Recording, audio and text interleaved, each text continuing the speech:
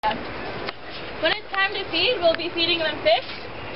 You're going to hold the fish by the tail and insert the head into the penguin's mouth. The reason we do this is because the fish does have spines and we don't want those spines to scratch the throat. When you come up, you're going to feed the penguins that are at the front. They do have a pecking order, so if you feed the ones at the back, you could start a family feud. So just feed the ones at the front. If you happen to drop your fish on the ground, please hand it to one of us and we'll give you a fresh, clean fish.